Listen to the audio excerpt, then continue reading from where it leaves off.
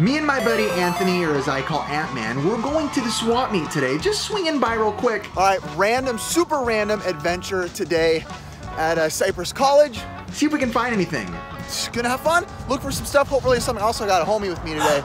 Everything in the world is pretty much closed again, so it feels really good to go and get out. He collects Pokemon. Let's see if we can find some stuff. I have a feeling. Isn't Pokemon like super hot right now? Yes, sir, and expensive. Yeah, true. I like watching people spiral into an addiction. I don't know if you came in at a good time, but. Those days when you don't have much time, those are the days when I normally find a lot of stuff.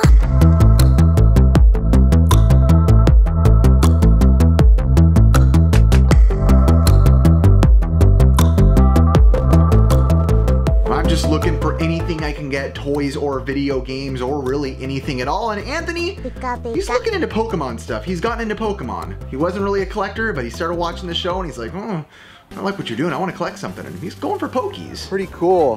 The Visitor UFO. It's like a 3D thing that spins from 1997.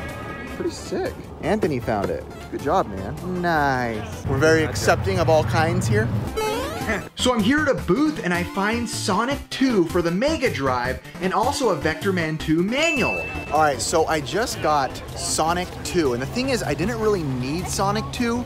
And really I only want the manual, but I don't want to ask how much for the manual because the lady probably would have been like, $5.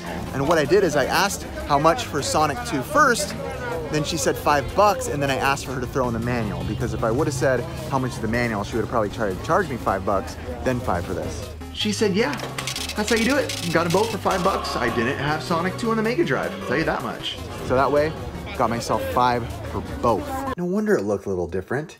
It's for the Mega Drive. Simple way, makes sense, and I got them both. I like it.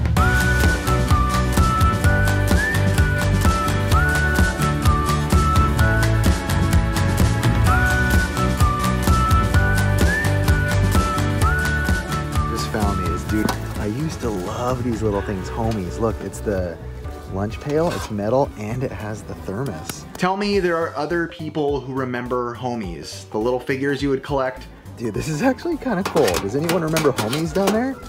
Anybody? Found the lunchbox. Maybe should have asked how much it was. Super Nintendo just sitting here at the end of the table all alone. So the guy was pretty much throwing away this Super Nintendo and putting it in like a junk pile because it was garbage. So there was that Xbox. I like games. There was that Super Nintendo on the edge of the table, but when I looked on the back, it was all broken off. And I asked how much for it, and I would take his garbage from him. And the guy's like, oh, I'm gonna just put it away then because it's broken. I'm like, well, I'll buy it broken. How much? He said $45. He said $45. Oh. It's like, oh, cool. Have a good one, man. The heck? Oh, he's all broken. No. No. I can still put him up. Broken Mario. So you never know how it's gonna go with this swap meet. Anthony saw me ask, and I'm like. So I go to this guy and I ask him how much for this Super Mario, and he says $3. And I say, yeah, it's broken. I don't really want to pay that much. $3. $3. But then I saw this shy guy, and he was like, hey dude, I'll do that for $1. And I was like, all right. But then I buy a shy guy from him for $1, and then when I'm walking away, and then when I was walking away, he's like, you want that Mario? And I'm like, how much? And he's like, $1. He says, $1 for the Mario, pretty big Mario to be honest. So basically I got them both for $2 when he originally wanted just $3 for this one. Yes, sir. Wow, so I ended up getting both for $2 instead of just Mario for $3? Some weird deals going on today. Did you see that in action, bro? Scammer. Scammer? I mean, I'll take it. Hey. I'm having fun looking at stuff today. Oh, dang. She was the jam back in the day. What was that movie with her where she robbed a bank? I have no idea. What's it like to be young? Hammer time.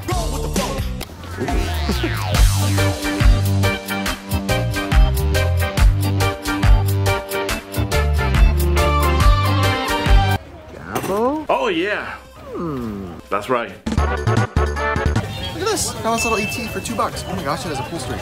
A vintage 1982 Universal ET pull string in near mint condition for like $3. Absolutely. I'll take that all day. Wait. What did he say? It works. He said, let me see. He said,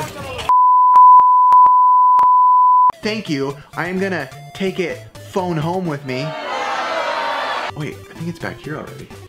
Can you see him? Perfect.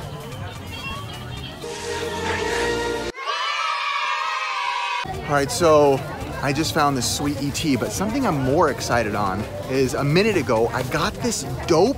In 1959, we got one of the coolest series ever, and that is Twilight Zone. When I found this VHS box, I've never really seen VHSs in this case. This is a Twilight Zone one.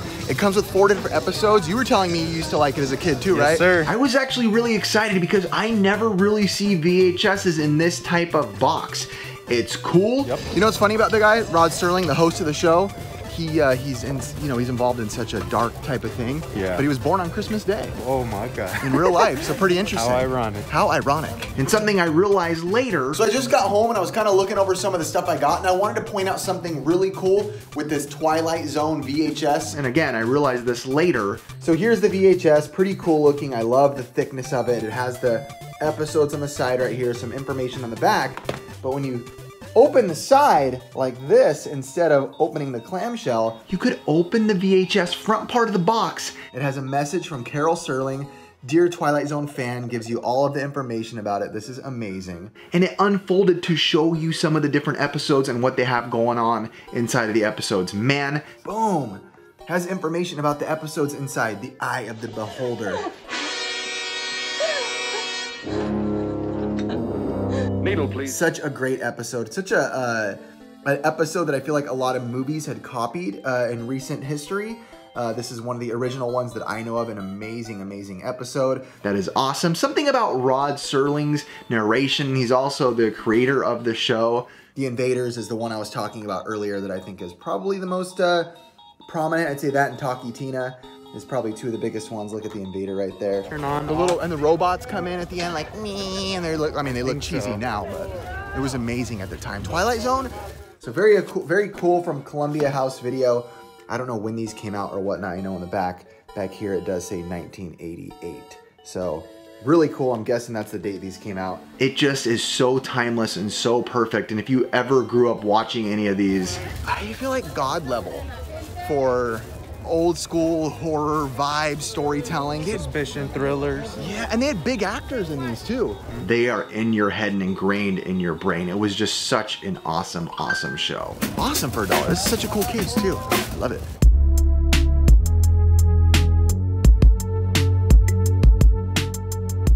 Mr. Ant-Man himself is getting all these Pokemon cards, and it's so fun for me to watch because I know nothing about Pokemon cards. I've been around collecting stuff forever, but none of my friends really genuinely collected and knew what they were doing. Our old cameraman Chris did, but he wasn't really into like the lore of Pokemon and understood it. He just liked the cards. Mr. Ant-Man just bought a couple Pokemon cards. What'd you get, bro? I don't know anything about Pokemon, so I know I'm nothing. still learning too, so bear with me. So don't judge him, all you Pokemon. So to see Ant-Man pick up all this stuff, he got a whole bunch of stuff. He's naming off names in it. First one, we got a little Zapdos with the trainer. The names of the characters, they don't mean anything to me. And then I like this one because it's a little old school Typhlosion. Unless it's Pikachu or Bulbasaur.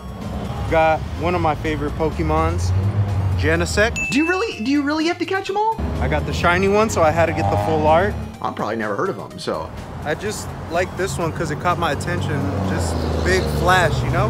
Rhyperior. But it's awesome to see someone who just recently got into collecting, having fun collecting stuff. Last but not least, this shiny Metagross. Love this one. That's cool for me to see. Probably 25 bucks, I think, for 1, 2, 3, 4, 5, 6 cards. eBay, probably scalpers trying to get $100 out of it. I like watching people spiral into an addiction. You're gonna need therapy. And in the end, I walked out with Sonic 2, a Vector Man 2, Manual, a Big Mario, a Shy Guy. See, we're done with the swap meet, and that's what I'm talking about. It's one of those days where when you don't really have time to look and you just kind of gotta go really quick, I feel like those are the days you find a lot of fun, cool stuff quick because you're just kind of willing to buy the stuff because you're seeing them quick. You don't have much time to think and you don't have much time to look. You're like, yes, I'll take it, I'll take it, I'll take it, I'll take it, I'll take it. And you end up going home with a lot of good stuff. An ET toy, by the way, 1982 Universal with the pull string. I think the condition of him is what really is cool. He is as clean as a whistle, obviously with some minor dirt that I can just wipe off. But look how good a condition like his eyes are and how lifelike they are. The information on the back is super clean, 1982 Universal Studios. And now that I'm home, I can hear he does say home. Speaking of being home, watch, listen.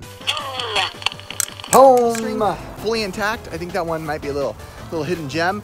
And then Twilight Zone on VHS. Too much good stuff. Great day. What a great day. And it's almost Christmas for us. You guys, it'll be past Christmas by then. So Merry Christmas and happy... Politically correct, happy holidays. I say Merry Christmas. Okay, something's next. Here it comes. I'd say my favorite find of the day is debatable between that Twilight Zone thing and also this ET. This has been a good time. A lot of you may know already that I collect VHS promotional stuff, especially when it comes to video game related stuff. Recently I got one that I never really showed, so I wanted to show it off a little bit because honestly, it's pretty darn beautiful. Game Brain, the official PlayStation strategy guide. Well, I keep hearing this voice inside my head. When all I'm trying to do is beat some cool games. Well, coming inside is the first step, Tim. Right. Check this baby out. MTV presents Game Brain. It comes with some strategy guides for Blasto, Armored Core, Fighting Force, Final Fantasy, Crash Bandicoot 2, Cortex Strikes Back, Oddworld, Abe's Odyssey, Treasure of the Deep, NFL Game Day 98, and Tomb Raider 2. And again, honestly, these are some of my favorite things to collect in the video game world because it combines two things that I think is really cool, and that's strategy for video games and the nostalgia version of doing those things. Again, with YouTube and everything, it wasn't like it back in the days. This is so awesome for people to put together different compilations and hearing different style of voice narrations and different people showing off different ways that they play video games, but doing it in a way to where it wasn't widespread and 1,000 different people doing on the internet. Dare I say millions of people doing on the internet.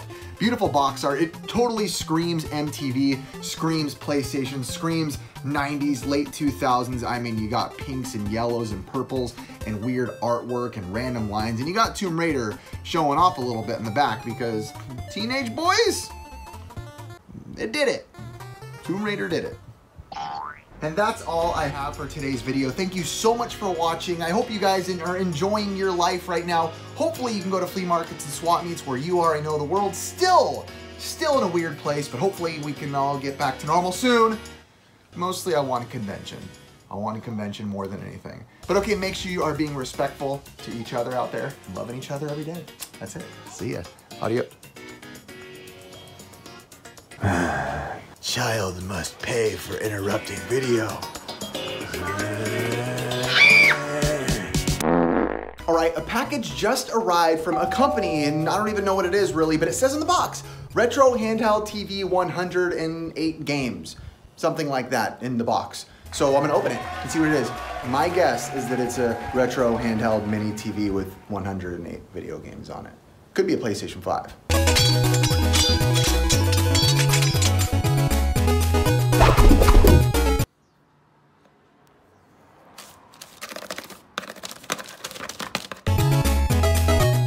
Looks like it's called the Family Pocket, and this is what it looks like. Looks like some real retro stuff. So with that said, I think it's time to go real retro. Okay, now we can take a look at this thing properly. The Family Pocket. Not suitable for children, by the way. Wait, it says it is suitable for children over 15. My bad, dog. Ooh, a little happy face. That's cute. Wow. Wow, it is. A little controller. Here's the controller. Wow. That's what it looks like. Different, little. It looks like it's wired. Looks like a little mini 8-bit dough or something like that. Pretty cool looking so far. Ooh, I like the D-pad actually. Looks like we have a second controller right here. There it is. I like it. Ooh, lolly. Look at this. This looks like this is the TV. This is what you play it on, I think. Holy moly, this thing is tiny. I think 3 inches is the actual what it says inside of the box, inside of the booklet. And it takes some batteries, Hopefully you can plug it in as well. You can. USB power as well. Looks like there's an AV out also. Okay, so might be able to play it on a TV. I'm gonna charge one of these controllers real quick in my son's room. Charge this thing up so that, you know, I can play it. The charge light is live. Okay, we're back over here and it does have some AV cables so I can go plug this into the back of the TV. See if that's how this thing works. Yay! All right, it's all plugged in right now and the red light is on. So now I'm gonna test to see if I can get it on this and use my little controller. Also, I love that it says December 23rd. It's so Christmassy, like an old Christmas memory. Okay, I took off my VHS filter. So this turned on and it's one of those little, you know, 101 type things with all the games on packed in. I don't think the controller's charged enough because I'm not seeing anything on here. So I need to charge this thing up a little better. Maybe I'll throw some batteries in it just to test. And I got it on the screen, but I can't get rid of that noise. I'll see, maybe mess around with the AV cables in the back a little bit, see if I can get rid of that noise. So I'm about as dumb as it gets. One of these pull tabs was in there, you know, right behind the thing. Basically you have to pull it in order for it to work. And look, it's on the screen. I still got that horrible noise. I might unplug the sound if that's gonna be the case, or I'll try to figure it out for another minute. Okay, I wanna be 100% honest. I can't get off that sound. I don't know what to do. There it comes again. All I can do is unplug the AV cables to make it go away, or the audio cable to make it go away. Otherwise, I'm gonna try it right now without the sound. There might be a way to fix it, but I just spent a little bit of time trying. I couldn't figure it out.